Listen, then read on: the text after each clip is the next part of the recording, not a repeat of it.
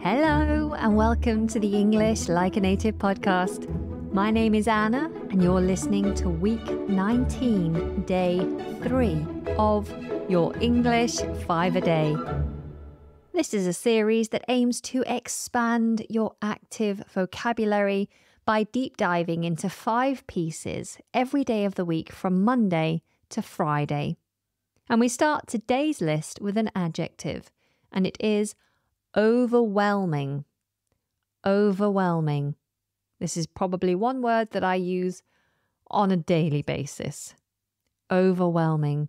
We spell this O-V-E-R-W-H-E-L-M-I-N-G. Overwhelming.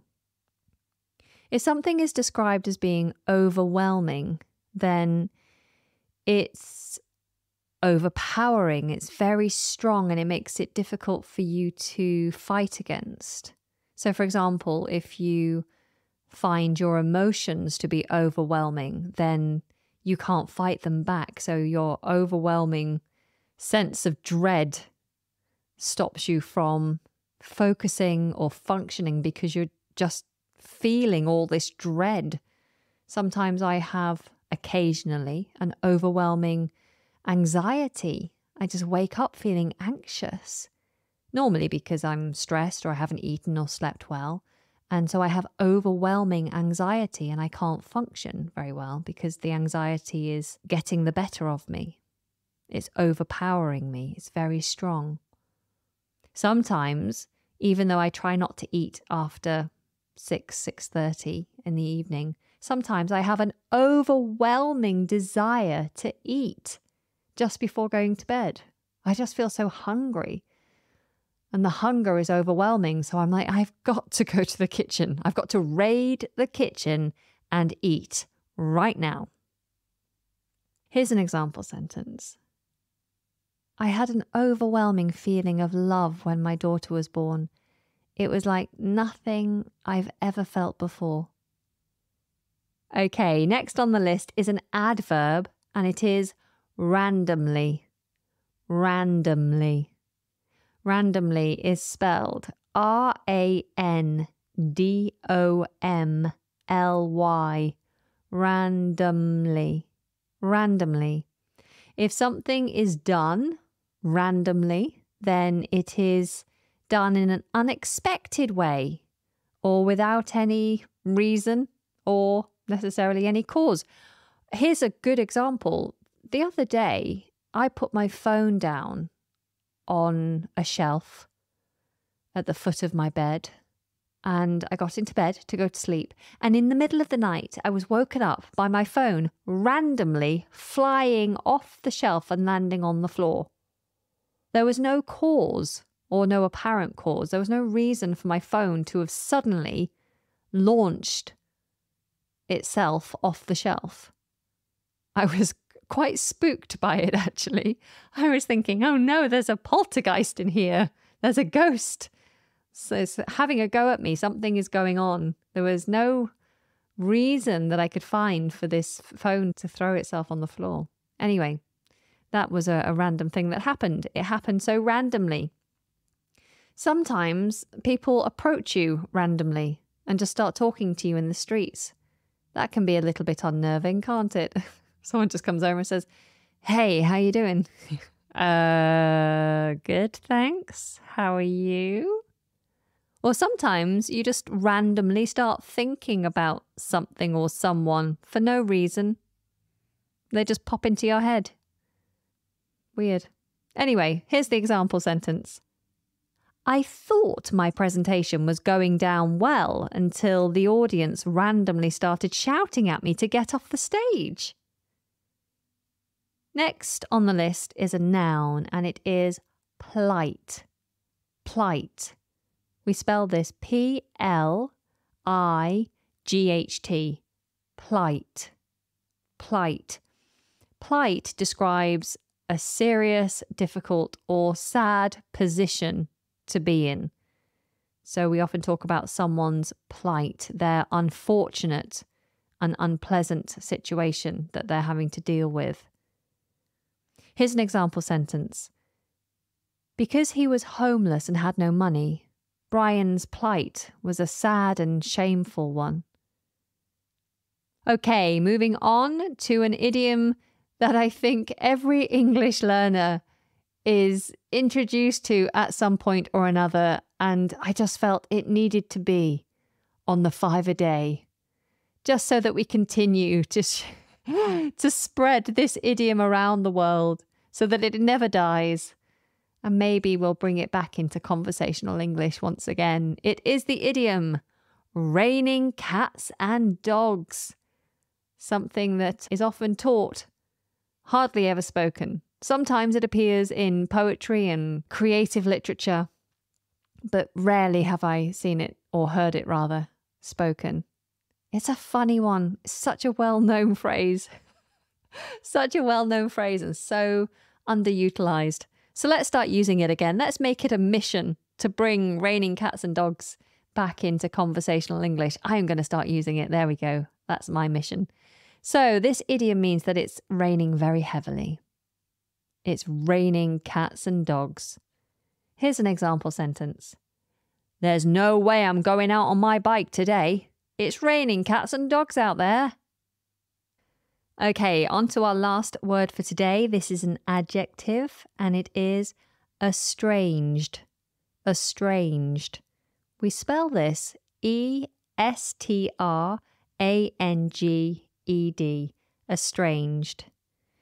If you are described as being estranged, then you're no longer in contact with someone anymore. So if you have an estranged wife or an estranged brother, then you're not in contact with them anymore. And it's usually because of a difficult situation. Maybe you had a fallout or something bad happened between you and you no longer talk. Okay. I don't think I have any. No, I don't have anyone estranged in my life. Not family members or close friends. Just losing touch with someone is something that naturally happens when you don't see each other for a while and there's no cause for you to come together. But being estranged from someone is when the relationship is difficult or there's been an argument. Here's an example sentence. My husband was estranged from his father for nearly 15 years until I brought them back together in 2007. What a tearful reunion that was. All right, so let's recap. We started with the adjective overwhelming, when usually an emotion is so powerful you can't fight against it. Then we had an adverb, randomly, when something happens in a very unexpected way, like my phone throwing itself off the shelf randomly. We had the noun, plight, describing a serious, difficult or sad position to be in, your plight, your difficult situation. Then we talked about the idiom raining cats and dogs, a very well-known phrase that means that it's raining heavily, that we are going to all make an effort to bring into common spoken English once again. And we finished with the adjective estranged, when someone has lost contact with someone else due to an argument or a difficult situation. So let's do this now for pronunciation. Please repeat after me. Overwhelming. Overwhelming. Randomly. Randomly. Plight. Plight. Raining cats and dogs. Raining cats and dogs. Estranged. Estranged. Fantastic. How would I describe a man who has had an argument with his son and not spoken to him for a very, very long time? Estranged. Yes, he's an estranged father. How would you describe very heavy rain using an idiom?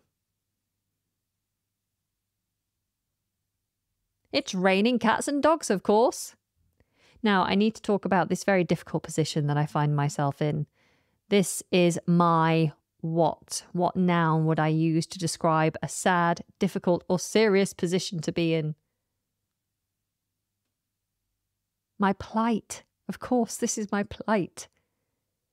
And if I'm feeling tearful and the tears are getting stronger and stronger, the sadness is building inside me, the emotion is overpowering, what adjective could I use to describe this overpowering emotion that I can't fight back against? Overwhelming, of course.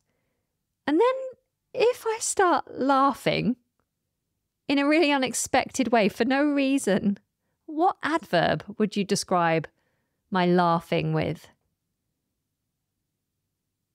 I was laughing randomly, wasn't I? Very odd. Very odd. Okay, I hope you did well on that little quiz. Don't worry if you didn't. Listen out for those words and phrases once again as we bring them together in a little story. The Life of Kevin Newman, Diary Entry 246. There I was, sitting on a bench at Ludlow train station, nervous and fidgety, constantly glancing at my watch. The sound of a train approaching made me take a deep breath. Today is a day that I never thought would come. My lifelong plight would finally be over. I was adopted at birth and never knew anything about my birth parents, apart from the fact my mother was forced to give me up as she was only 16, and her father threatened to have nothing more to do with her if she kept me. It was a constant ache in my heart, not knowing where I came from or who I looked like. But today, after 43 years of being estranged, everything was about to change. I've spent years searching, making endless phone calls, posting adverts in papers and on social media. Then one day last week, as I was watching my youngest boy play hockey, it started raining cats and dogs, so I took shelter under the clubhouse canopy. I was cheering my son on, who was just about to score, when a guy randomly walked up to me and asked if I was Kevin Newman. We got chatting, and it turns out that this guy had seen one of my adverts in a local Norfolk newspaper. Sam's mother had worked at the hospital where I was born, and she had attended my mother during childbirth. I couldn't believe my ears. The game ended, we won, and Sam went back home to Norfolk. He promised to make a few inquiries, so we exchanged numbers. Fast forward 3 weeks, and these people whom I've never met before are here. It's surreal, seeing them for the first time. They look like strangers, yet somehow familiar. I can see glimpses of myself in their faces. I can't even begin to describe the overwhelming emotions I feel right now. Excitement, nervousness, fear, and hope, all mixed together. I never thought I would have this chance. To get to know the woman who gave birth to me, the man I hope I can now call father, to spend time with them. It's a privilege that not many people in my situation get. I'm grateful for this opportunity, and I'm determined to make the most of it. And that brings us to the end of today's episode. I do hope you found it helpful. Until tomorrow, take very good care of yourselves. And goodbye.